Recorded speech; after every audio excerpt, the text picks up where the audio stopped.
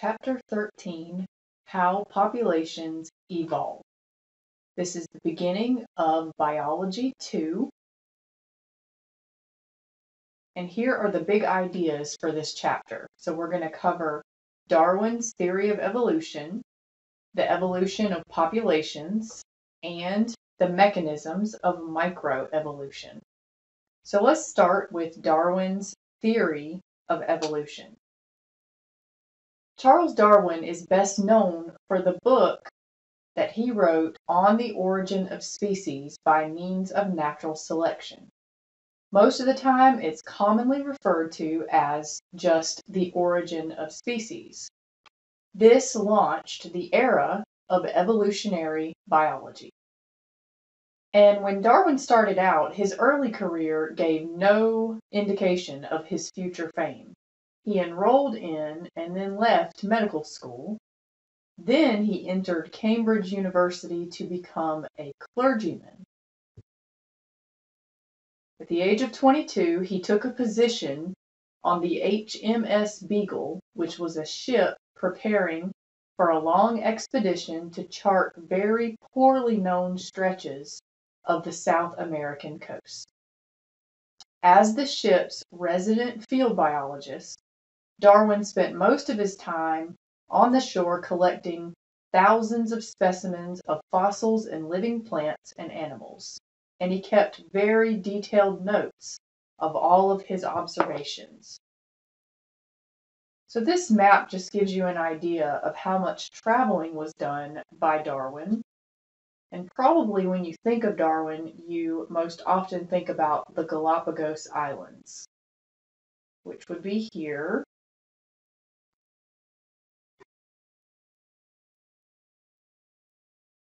And there's the Beagle in port. So many of Darwin's observations indicated that geographic proximity, so being close to one another, is a better predictor of the relationships among organisms than the similarity of the environment. And Darwin was particularly interested by the geographic distribution of organisms on the Galapagos Islands, including the marine iguanas and the giant tortoises. So here's a view of the Galapagos Island and the marine iguana, which is kind of awesome, and also the giant tortoise, which is most definitely awesome. When he was on his voyage, Darwin was strongly influenced by the newly published Principles of Geology by Scottish geologist Charles Lyell. This book presented the case for an ancient Earth that was sculpted over millions of years by gradual geologic processes that continue today. As he reflected on his own observations and analyzed his collections and talked about his work with other colleagues, he concluded that the evidence was better explained by the hypothesis that present-day creatures or species are the descendants of an ancient ancestors or of ancient ancestors that they still resemble in some ways. He hypothesized that as the descendants of a remote ancestor spread into various habitats over millions and millions of years, and that they accumulated modifications or adaptations that fit them to specific ways of life in their personal environments. By the early 1840s, Darwin had composed a long essay describing the major features of his theory of evolution by natural selection. But he didn't publish his essay yet. He continued to compile more evidence in support of his hypothesis and finally released his essay to the scientific community when he learned about the work of another British naturalist, Alfred Wallace, who had a nearly identical hypothesis. Scientists typically regard Darwin's concept of evolution by means of natural selection as a theory, which is a widely accepted explanatory idea that is broader in scope than a hypothesis. It can generate new hypotheses and is supported by a large body of evidence.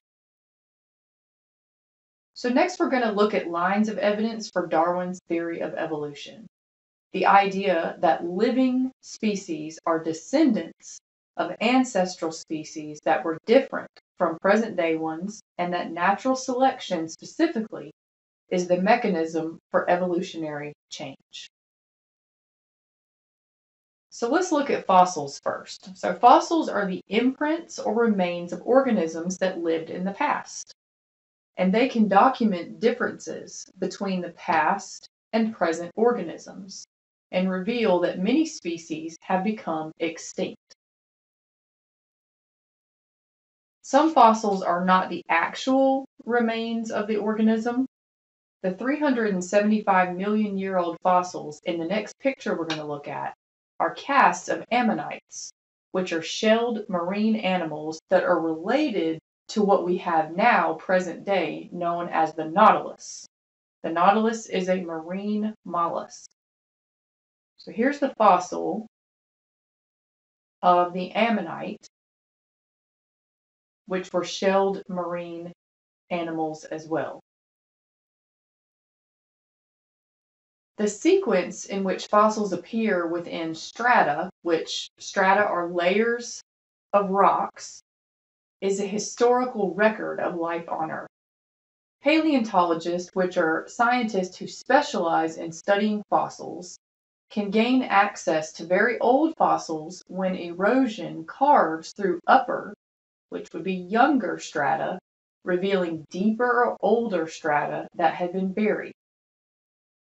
So in this image, you can see clearly the layers of strata, the youngest being close to the top and the oldest being near the bottom. The fossil record is known as the chronicle of evolution over millions of years of geologic time, engraved in the order in which fossils appear in the rock strata. The fossil record is incomplete because many of Earth's organisms did not live in areas that favor fossilization. The fossils that did form were often in rocks later distorted or destroyed by geologic processes, and not all fossils that have been preserved are accessible to paleontologists. In The Origin of Species, Darwin predicted that the existence of fossils in what he called transitional forms would link very different groups of organisms. For example, if his hypothesis that whales evolved from land-dwelling mammals was correct, then fossils should show a series of changes, or the transitional forms in a lineage of mammals adapted to a fully aquatic habitat.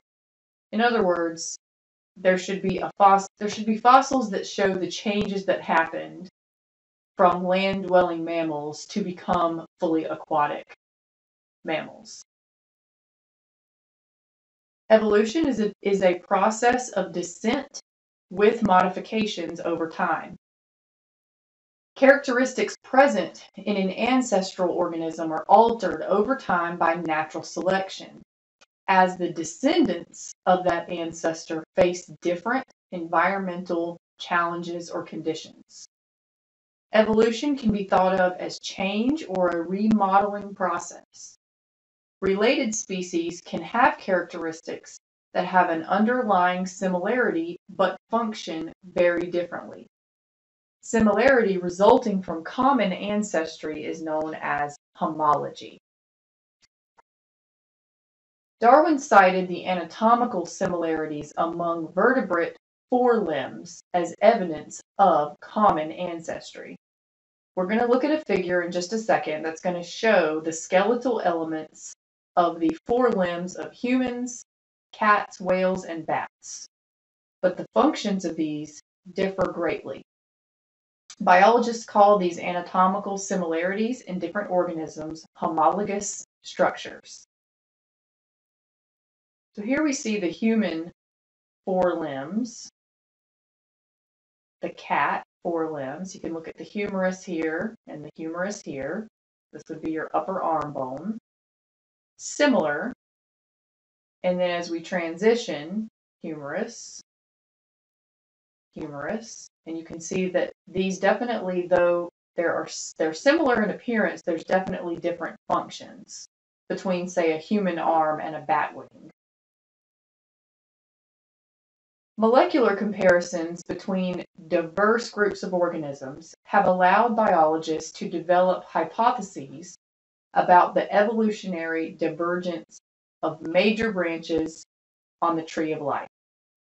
Darwin's boldest hypothesis was that all life forms are related. Molecular biology provides some evidence for this claim. So all forms of life use the same genetic language of DNA and RNA, which is something you covered extensively in Bio 1. The genetic code, how RNA triplets are translated into amino acids, is universal amongst living things.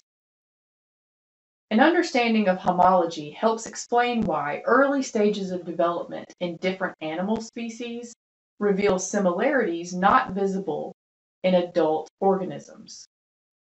Darwin was the first to view the history of life as a tree, with multiple branches from a common ancestral trunk to the descendant species at the tips of the twigs.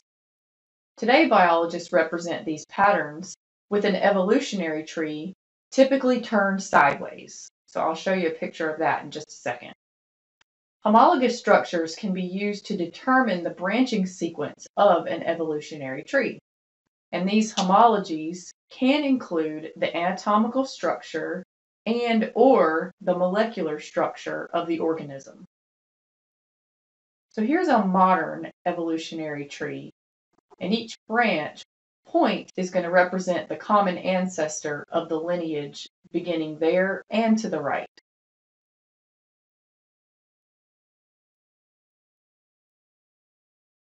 Darwin's greatest contribution to biology was his explanation of how life will evolve. He thought that species formed gradually over long periods of time, so he knew he would not be able to study the evolution of new species by direct observation. But insights into how change happens incrementally could be seen in examples of artificial selection, where humans have modified species through selective breeding. So this is artificial because humans are doing it. Darwin knew that individuals and natural populations have small but measurable differences. What forces in nature play the role of the breeder, choosing which individuals become the breeding stock for the next generation? Darwin found some help with this in an essay written by economist Thomas Malthus, who contended that much of human suffering is because of disease, famine, and war, and was the consequence of human populations increasing faster than the food supply and other resources. Darwin then deduced that the production of more individuals than the limited resources we have and can support those organisms on will lead to a struggle for existence, with only some offspring surviving in each generation. So this is where we've heard before survival of the fittest or the strong survive. The essence of natural selection is this unequal reproduction.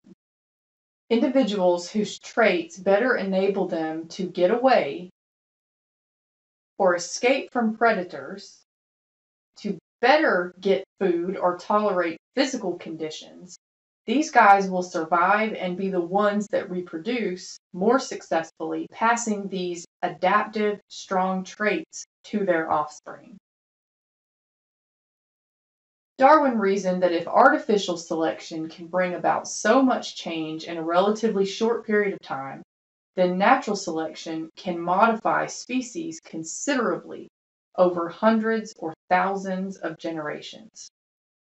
So it's important to emphasize 3 key points about evolution by natural selection. Although natural selection occurs through interactions between individual organisms and the environment, individuals themselves do not evolve. Rather, it's the entire population, the whole group of organisms, that will evolve over time. Natural selection can amplify or diminish only heritable traits. Evolution is not goal-directed, so it doesn't lead to perfectly adapted organisms. Biologists have documented some of this evolutionary change in thousands of scientific studies. Peter and Rosemary Grant have worked on Darwin's finches in the Galapagos Islands for over 30 years. They found that in dry years, large, strong beaks are favored in the finches because all seeds are in short supply and the birds must eat more larger seeds. But in wet years, small seeds are more abundant and small beaks are favored. Another example of this natural selection in action is the evolution of pesticide resistance in insects.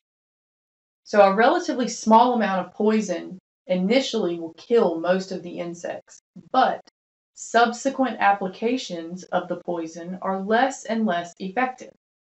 The few survivors are individuals that are genetically resistant or more tough, carrying an allele that somehow enables them to survive the chemical attack.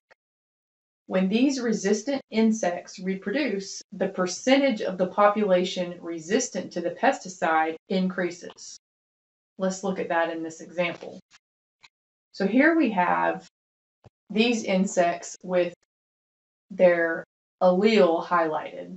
Okay, so we're just talking about one of two or more forms of a gene when we're talking about alleles. So you can see that we've got some insects here with their alleles highlighted green, and we've got a couple that are highlighted red.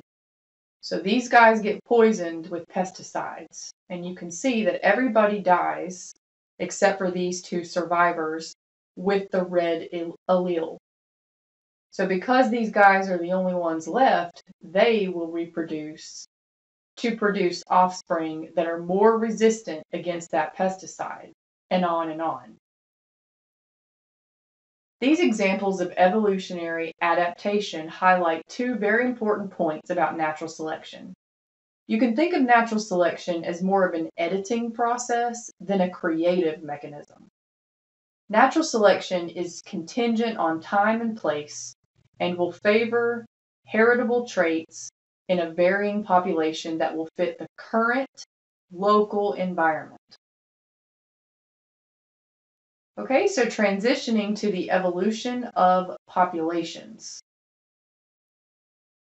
Organisms typically show individual variation.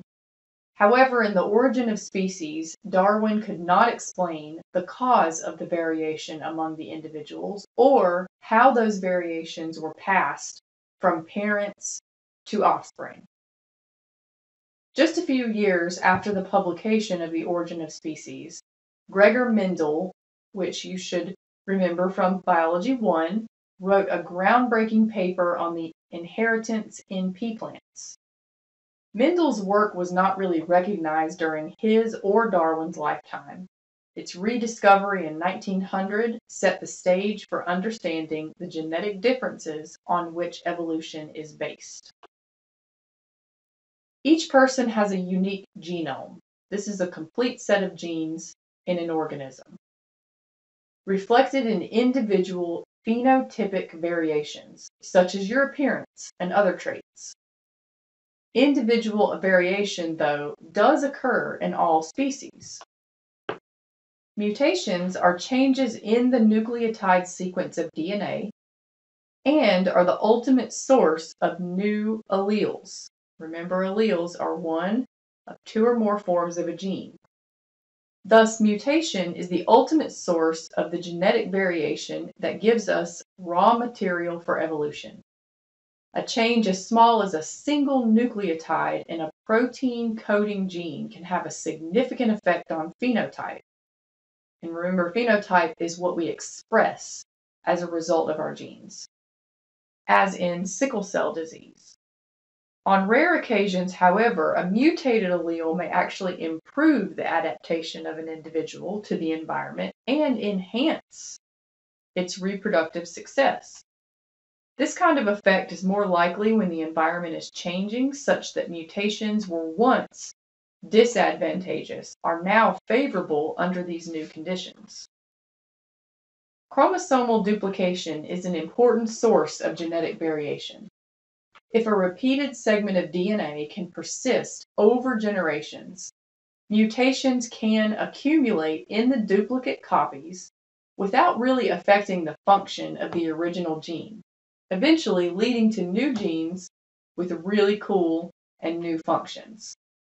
For example, the remote ancestors of mammals that carried a single gene for detecting odors has since been duplicated repeatedly. So as a result, mice have about 1,300 different olfactory or scent receptor genes. In organisms that reproduce sexually, most of the genetic variation in a population will result from the unique combination of alleles that each individual inherits. A population is defined as a group of individuals of the same species that live in the same area and interbreed. We can measure evolution as a change in the prevalence of certain heritable traits in a population, but it's over a span of generations. Different populations of the same species may be geographically isolated from each other to such an extent that an exchange of genetic material never occurs or often occurs only rarely. Such isolation is common in populations confined to different lakes. So you can see here that species could be separated geographically, meaning that the creatures that are reproducing here are not going to mix genes with the creatures reproducing here. Geographic isolation. A gene pool consists of all copies of every type of allele at every locus in all members of the population. Microevolution is the change in the relative frequency of those alleles in a population over a number of generations, and is evolution occurring on its tiniest scale. To understand how microevolution works, we're going to look at a simple population in which evolution is not occurring and thus the gene pool is not changing. So in order to do that, we're going to have to imagine this population. So imaginary population of iguanas with individuals that differ in foot webbing. So we're going to assume that foot webbing is controlled by a single gene, and the allele for non-webbed feet, okay, non-webbed feet, capital W, which we learned in Biology 1, this is a dominant gene. Okay, so W dominant gene for non-webbing is completely dominant to the allele for the webbed feet. So webbed feet, little w, recessive. Okay, so here's our non-webbed iguana, and then you can see the webbed iguana. So the shuffling of alleles that will accompany sexual reproduction does not alter the genetic makeup of the population in this scenario. So no matter how many times these alleles are segregated into different gametes, which is the egg or the sperm, and united in different combinations by fertilization, the frequency of each allele in the gene pool will continue to remain constant unless other factors are operating. This balance or equilibrium is the Hardy-Weinberg principle, named for two scientists who derived it independently in 1908. To test out the Hardy-Weinberg principle, we're going to look at these two generations of our imaginary iguana population. Okay, so we're going to look at a figure that's going to show the frequency of alleles in the gene pool of the original population. And then from those genotype frequencies, we can calculate the frequency of each allele in the population. Okay, so this is our Hardy-Weinberg equation here. So here are our phenotypes. We have non-webbed and non-webbed. And you can see that the genes that give us non-webbed are 2 dominant W genes, or we could just have 1 dominant W and 1 recessive W. We would still be non-webbed. Recessive, webbed, our genotype is small w, small w. Okay? So in our imaginary population, there are 500 iguanas total. 320 have 2 dominant W's. 160 have a dominant W and a recessive W. 20 of them have 2 recessive W's and exhibit webbing. So how do we determine the frequency of genes? So our genotype frequency, we're going to take the 320 dominant W's and divide that by the total population of 500. And that will give us 0.64, or around 64% of our population are going to be genotype capital W, capital W. 160 of our heterozygous group here, the capital W and the lowercase w, non-webbed. 160 divided by the total population of 500 equals 0.32, or 32% will have a heterozygous pairing. 20 of 500, so 20 divided by 500, 0.04, only 4% will show webbing and carry both recessive genes. So the number of alleles in the gene pool totals 1,000. We have 500 animals, and each of those animals carry 2 alleles. So that gives us our 1,000. Okay, so 320 out of the 500 animals, 320 dominant W's. Because these guys have 2 dominant W's, we're going to double that number to 640 dominant W's. 160 dominant W's, or 160 of these animals have the heterozygous dominant W, recessive W. So 160 dominant W's. We're going to add that to our 640, giving us a total of 800 dominant W's. There are 160 recessive W's with this group. There are 20 animals with the homozygous recessive traits, 2 small W's. So since we've got 20 animals with 2 small W's, that means we've got 40 small W's, okay, or recessive traits.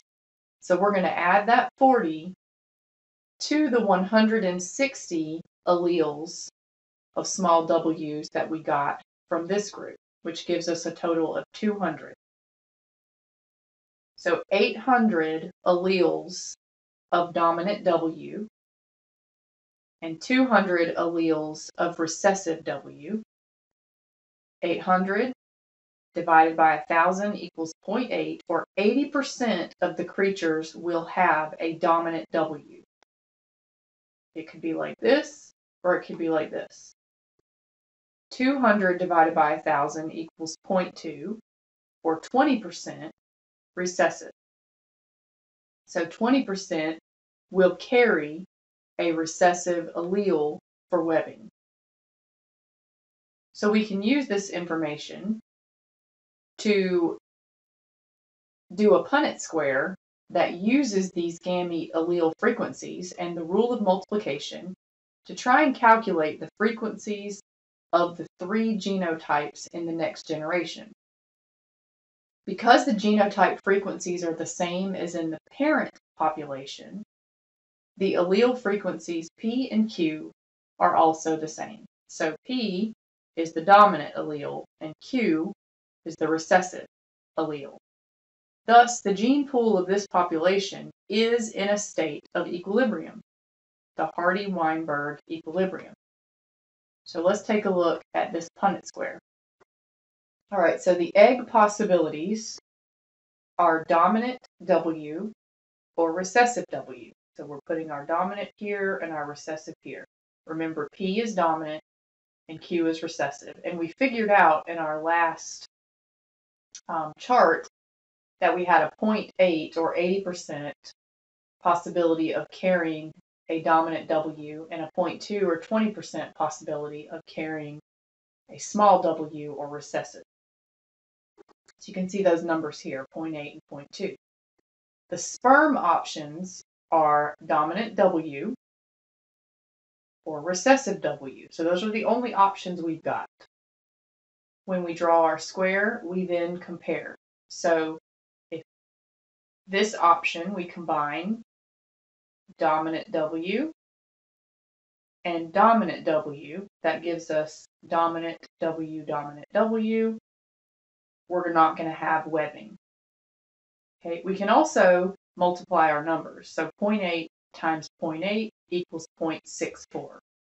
So there's a 64% chance we're going to have a dominant animal with no webbing. So let's combine this possibility. So dominant W,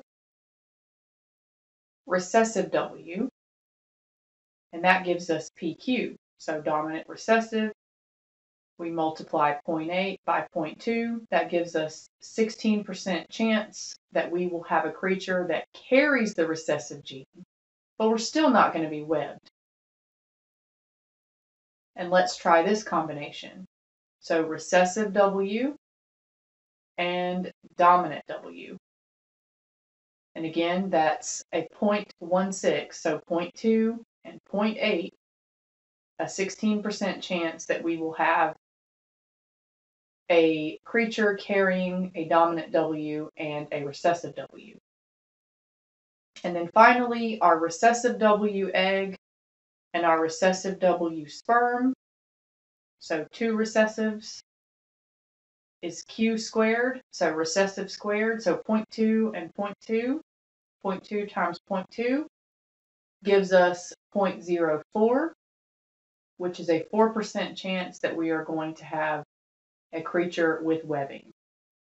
So the next generation, the allele frequencies are 0.64, double dominant or homozygous, 0.32, heterozygous, dominant recessive. If we add those together, these guys are both going to be webbed. Excuse me, they're both going to be non-webbed, which gives us a 0.8 chance of being webbed, or 80%, and a 20% chance, or 0.2, for showing webbing. So this imaginary population is in equilibrium. If a population is in the Hardy-Weinberg equilibrium, allele and genotype frequencies will remain constant, generation after generation.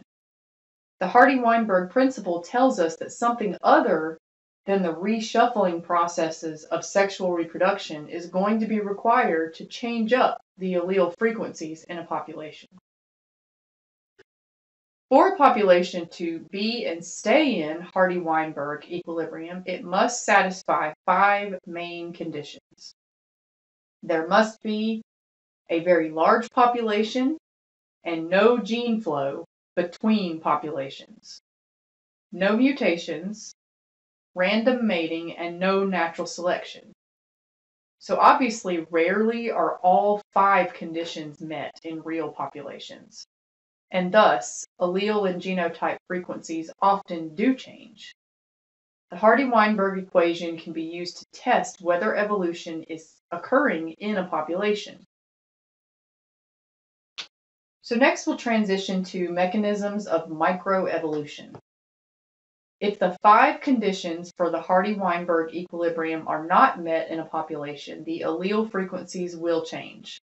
However, mutations are rare and random and have little effect on the gene pool, and non-random mating can change the genotype frequencies but usually has little impact on the allele frequencies. 3 main causes of evolutionary change are natural selection, genetic drift, and gene flow. Natural selection first. If individuals differ in their survival and reproductive success, natural selection will alter their allele frequencies.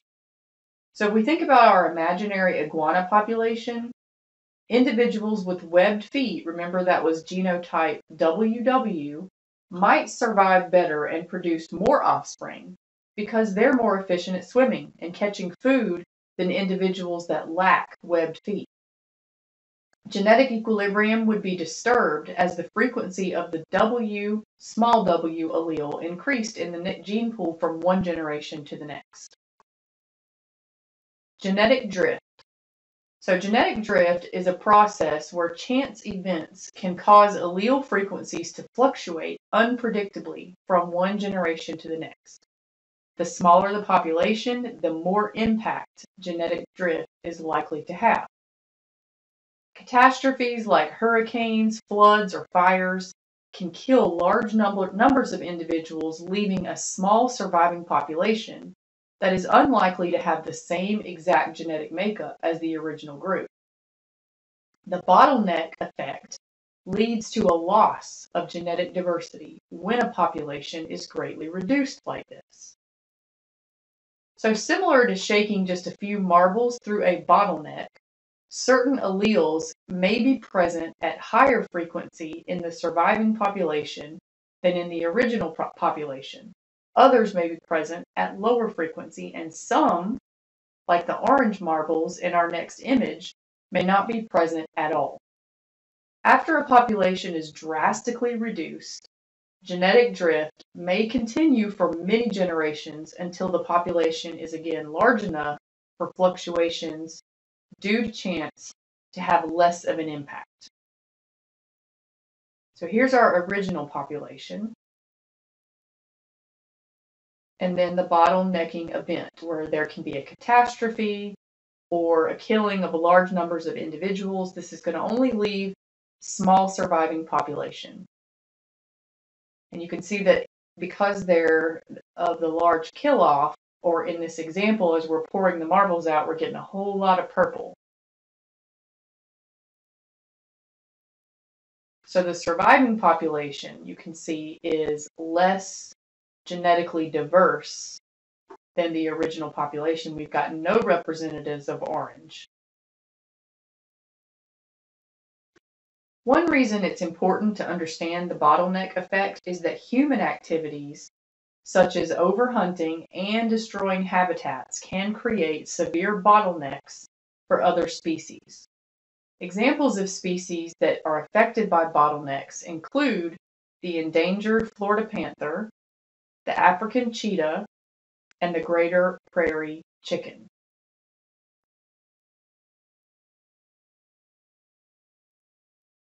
Genetic drift is also likely when a few individuals colonize an island or other new habitat, producing what is called the founder effect. The smaller the group, the less likely the genetic makeup of the new colonist will represent the gene pool of the original, larger population they left. The founder effect will explain the relatively high frequency of certain inherited disorders among some human populations established by small numbers of colonists. Gene flow. Allele frequencies in a population can also change as a result of gene flow, where a population may gain or lose alleles when fertile individuals move into or out of the population, or when gametes, such as plant pollen, are transferred between populations. Gene flow tends to reduce the differences between the populations because of the mixing. To counteract the lack of genetic diversity in the remaining Illinois greater prairie chickens, researchers added 271 birds from neighboring states to the Illinois populations, which successfully introduced new alleles. This actually worked. New alleles entered the population and the egg hatching rate improved more than 90%. Genetic drift, gene flow, and mutations can each result in microevolution, but only by chance could these events improve a population's fit to its environment. In natural selection, only the genetic variation produced by mutation and sexual reproduction results from random events. The process of natural selection, where some individuals are more likely than others to survive and reproduce, is not random. Because of this sorting, only natural selection consistently will lead to adaptive evolution. The adaptations of organisms include many striking examples. For example, some of the features that make the blue-footed booby suited to its home on the Galapagos Islands. This cute bird has large webbed feet that are really good flippers, propelling the bird through the water at very high speeds. Its body and bill are very streamlined, minimizing friction as it dives from heights up to 75 feet, up to over 75 feet, into the shallow water below. And when the bird hits the water at this high speed, the booby will use its large tail as a brake.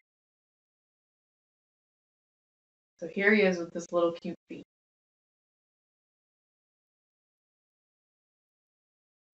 So the commonly used phrases struggle for existence and survival of the fittest can be misleading if we take them to mean direct competition between individuals. Reproductive success is generally more subtle and passive.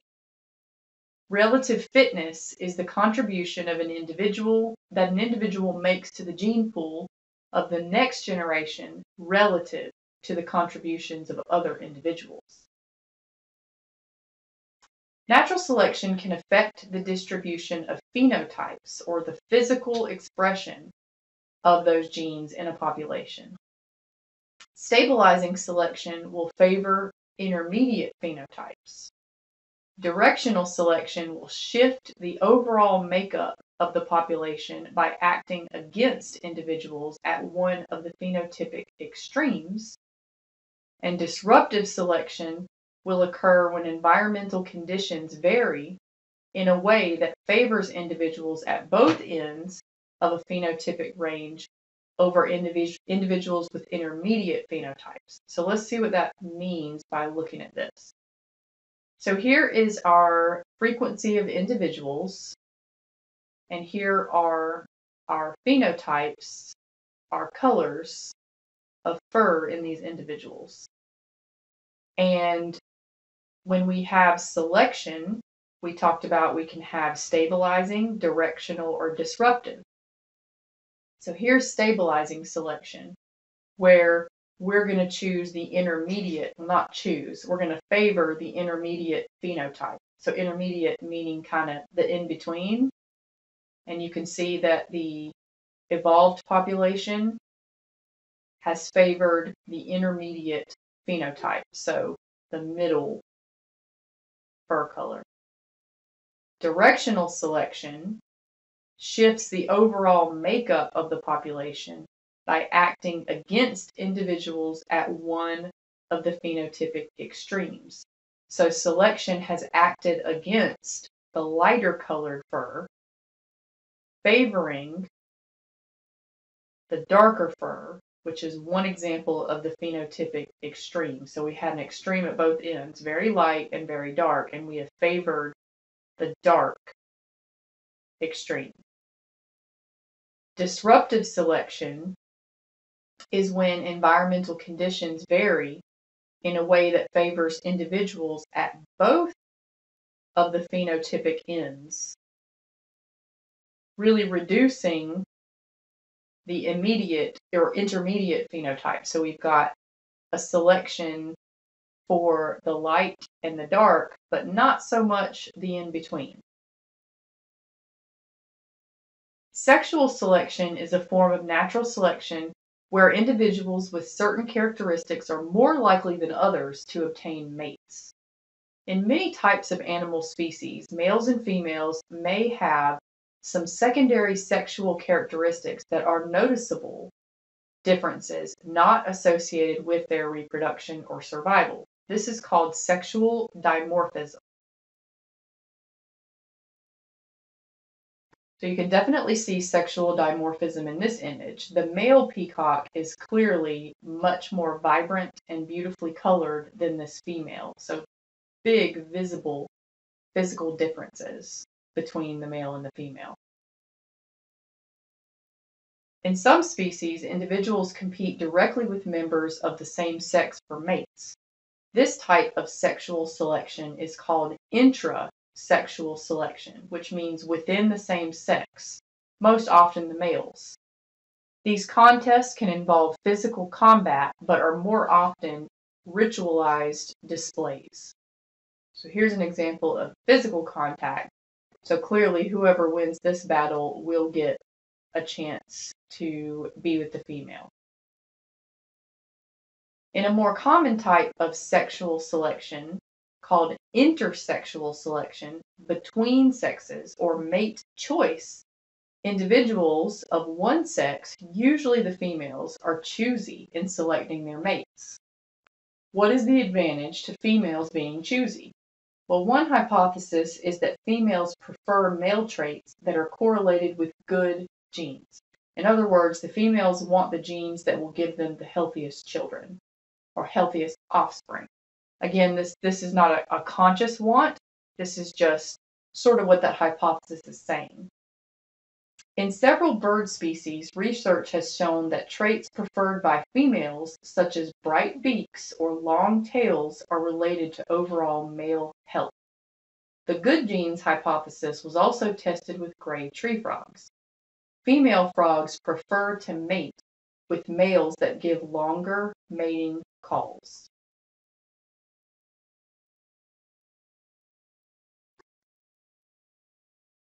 Antibiotics are drugs that kill infectious microorganisms. And during the 1950s, some medical experts even thought the age of human infectious disease would soon be over. Why didn't that actually come true? Well, it didn't really take into account the force of evolution. In the same way that pesticides select for resistant insects, antibiotics select for resistant bacteria. Again, we see both the random and non-random aspects of natural selection. The random genetic mutations in bacteria and the non-random selective effects as the environment favors the antibiotic-resistant phenotype. How do we contribute to the problem of antibiotic resistance? Many doctors overprescribe antibiotics. Patients may also misuse the antibiotics by prematurely stopping taking their medication because they start to feel better. Livestock producers add antibiotics to animal feed as a growth promoter and to prevent illness. Each year in the United States, nearly 100,000 people die from infections they contract in the hospital, often because the bacteria are resistant to multiple antibiotics.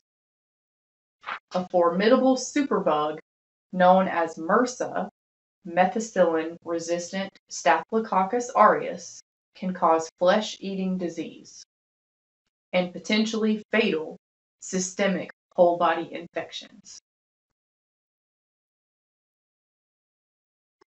This concludes Chapter 13. We'll see you in Chapter 14.